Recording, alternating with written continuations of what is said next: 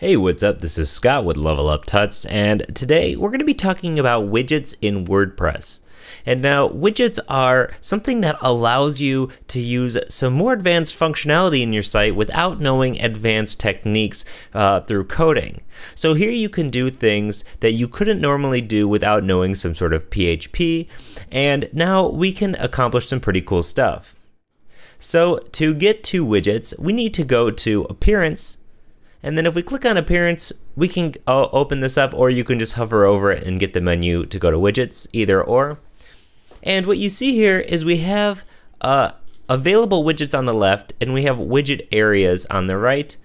And now you can collapse and show these all you would like. That way, you only have to work on the area that you're working on currently.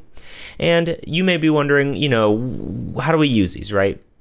So the primary sidebar, the content sidebar, and the footer widget area are all designated areas in your theme for widgets. And now in a later video, I'm going to show you how you can actually add more widget areas. So if these aren't enough, you can actually add your own, but it does take some coding. So if you're not comfortable with PHP, well, we're going to go through it nice and basic. So by the time we get there with the series, you're going to be super comfortable and be able to add your own widget areas. So if we click on primary sidebar, you can see the widgets we're currently using are search, recent posts, recent comments, archives, categories, and meta. Now I'm going to open the site in a new tab here at the front end, and you can see our search, recent posts, recent comments, categories, and meta. Let's say we don't really want this meta information. Like, I don't want site admin, log in, log out. So if we come over here, we can actually drag meta off. Now when I dragged it off, it removed it from the primary sidebar, and you'll notice there's no save button, so we don't have to do anything, right? Now if we refresh this page, meta's gone. So just like that, we added and removed some really interesting functionality. Now what else could we add here? Basically, these are all the available widgets, and you can even add more with plugins. Now, let's say you just wanted a tag cloud of the most used tags of your site. Well, we could actually drag this tag cloud there, and we could even throw it above the archives. We could put it anywhere. Just by dragging and moving this around, you can change the order of your widgets. So we're just going to throw it in here. And you'll notice when I click on tag cloud, we get a set of options. And it can say anything. We can just say tags, just like that. So we don't necessarily have to have it say tag cloud, right? It can say whatever you'd like. Now we can have it choose whether it's tags or categories or whatever taxonomy you're using.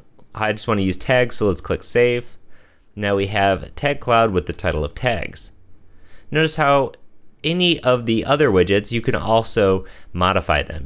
Show more than 5 posts, display post date, or change the title. So let's go ahead, and like I said, there's no save button, so we don't have to do anything here after we make that adjustment. We can refresh, and we have our tag cloud. First post, hello world, hello Ipsum. Here's all of our tags right here. So in about 5 minutes or less, we have modified this sidebar.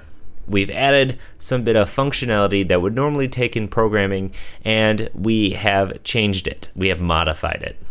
So that just shows you how awesome widgets are. Now, if we wanted to throw that same meta information into something like the footer, we can go ahead and just grab that meta and drop it in the footer.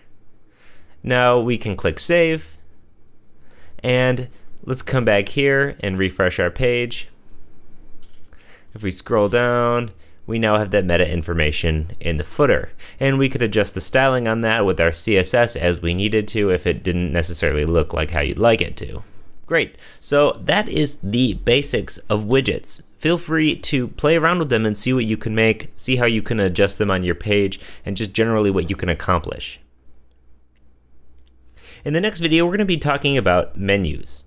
And then we're going to get into some more menu features. Then we're going to get into installing and using plugins. And then that way we can show you how to download and get more widgets than what WordPress gives you out of the box in these available widgets. Because you can actually download widgets from WordPress, their plugin repository, and add even more functionality like slideshows and stuff like that. So check it out. We're going to get going, and then after all of that stuff, we're going to get into some more advanced and more intermediate features of WordPress. So as always, this is Scott with Level Up Tuts. If you have any questions or comments, please leave a comment on the video or hit us up on Facebook or Twitter or on the Level Up Tuts forum. We'd love to hear from you. Thanks for watching, and bye.